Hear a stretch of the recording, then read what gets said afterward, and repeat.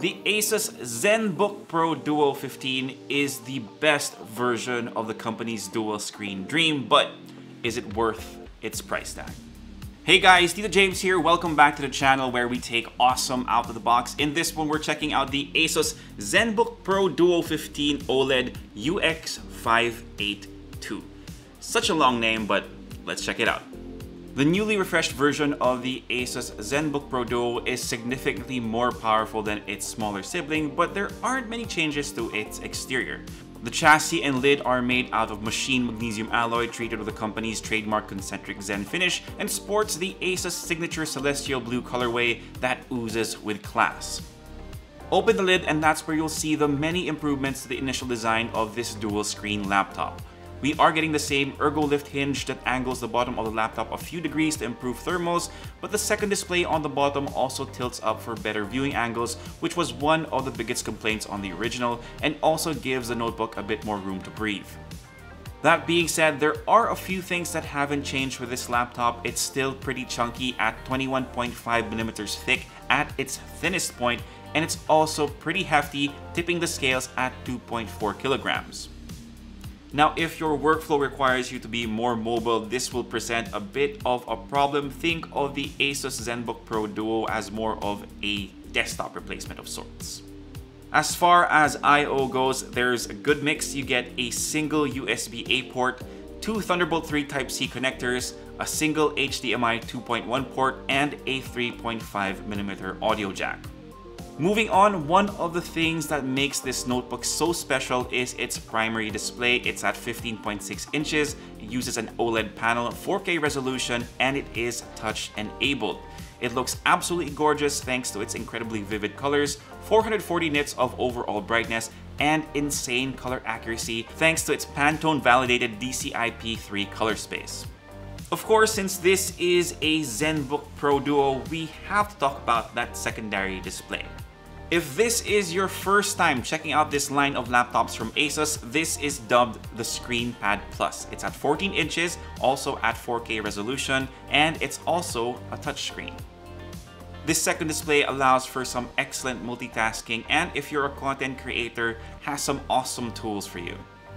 Since Asus is working hand in hand with Adobe, they have some excellent tools that you can use with the ScreenPad Plus, so if you're using Premiere Pro or Photoshop, yeah, this is definitely an excellent plus for this notebook.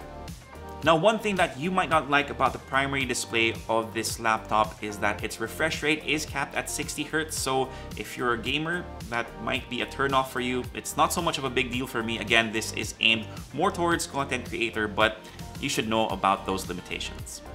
Now, one thing that's kind of iffy for me is the typing experience on this laptop, since Asus did have to move the keyboard to the bottom of the chassis where you would typically rest your wrists.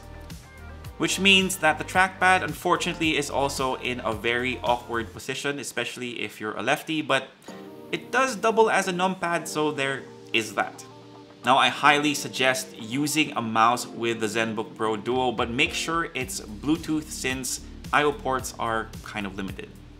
Other than that, the keyboard does feel good to type on. You have key travel of about 1.5mm. Again, no traditional wrist rest on this laptop, but Asus does throw in an accessory out of the box to make things a bit more comfortable.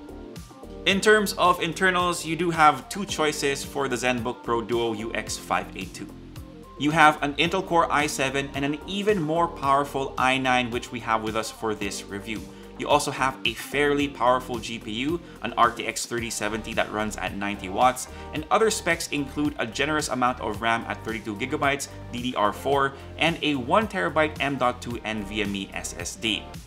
Now, obviously, this setup makes this notebook a lot more powerful than its smaller version. I was able to edit videos with no problem. Any productivity task I threw at it was handled like a breeze, but we wanted to see how it did in terms of gaming.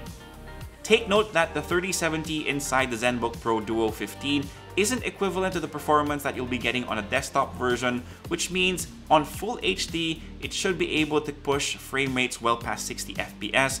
Unfortunately, the games on our benchmark list struggle to get past even 40 at 4K resolution, which ultimately means you'll have to downgrade your resolution to 1080p if you want to play AAA games on the highest settings, which to me is a very fair compromise. As far as the thermals and noise, the fans do get quite noisy when they're running at full blast, which is to be expected. Now for the temperatures, we got the CPU to peak at 93 degrees, which is quite warm, and drop down to around 85 degrees with sustained use.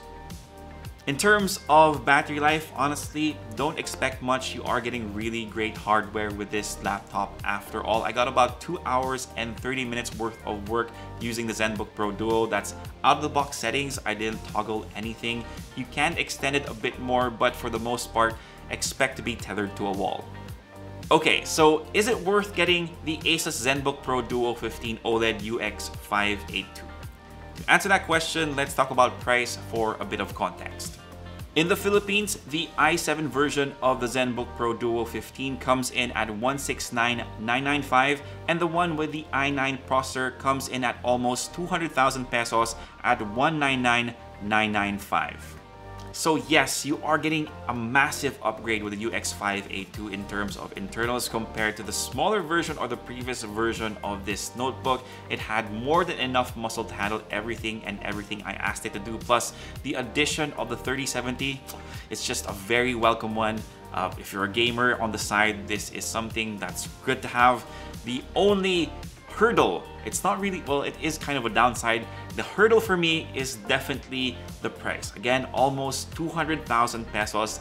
That's a lot of money to drop on a single device. But if you are willing to invest the money and you think you can make the money back, if you're a content creator or a professional that needs to be on the go, and you think that ScreenPad Plus will be a good addition to your workflow without having to bring additional accessories, then this could be something that you could look into.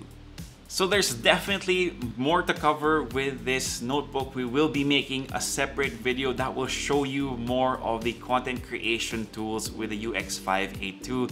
Make sure you stay tuned to that. Anyway, if you like this video, give us a thumbs up, sub to the channel, and make sure you hit that notification bell if you have any questions about the Asus Zenbook Pro Duo 15 OLED UX582. Leave them down below and I'll try my best to get to them as soon as I can. For all the latest in tech, head to Unbox PH. Plus, follow us on Facebook, Instagram, TikTok, and listen to our podcast on Spotify. All the links will be down below. My name is Tito James. Peace. God bless. See you guys next time and stay safe.